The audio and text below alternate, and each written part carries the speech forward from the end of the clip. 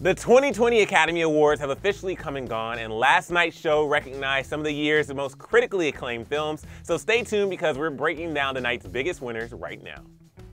What's up, y'all? It's Emile Ennis Jr. back here with Clevver News, and yet another successful award show season has come and gone, but the 2020 Oscars did not let us down. And the Oscar goes to Parasite.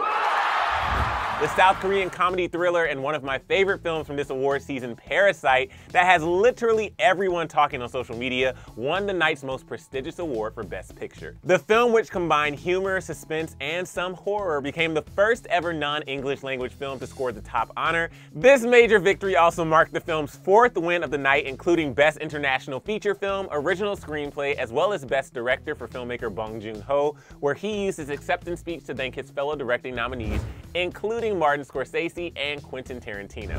상을 받을 줄 전혀 몰랐었고요. 예.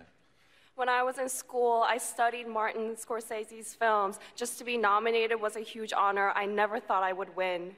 Thank you so much. Quentin, I love you.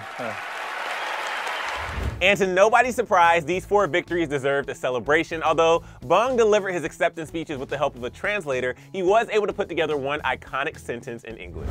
Thank you. I will drink until next morning. Thank you. Bong also later apologized to the Oscars engravers for having too many awards, saying, quote, "I'm so sorry for the hard work. There's too many."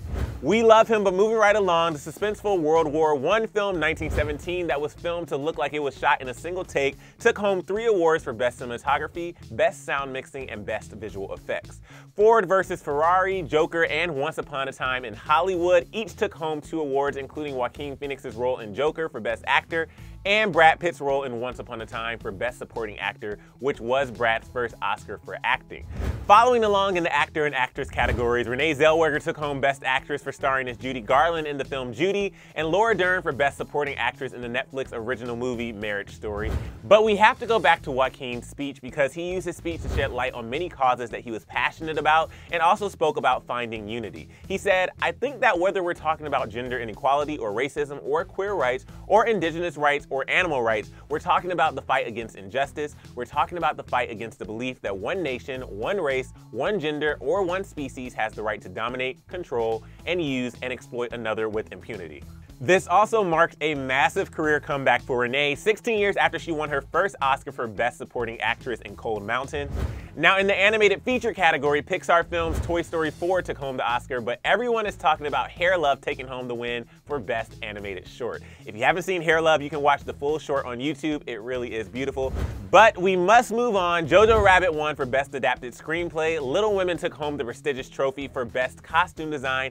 And for Best Makeup and Hair, Bombshell received an Oscar. Now, in the documentary categories, American Factory won for Best Feature, while Learning to Skateboard in a War Zone If You're a Girl won for Best Documentary Short.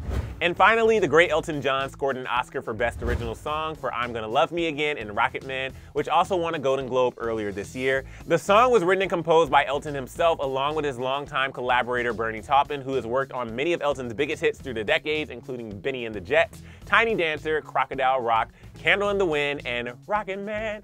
Elton even took to the Oscar stage to perform Love Me Again. This is Elton's second ever Oscar following his win in 1995 for the Lion King track, Can You Feel the Love Tonight? Iconic.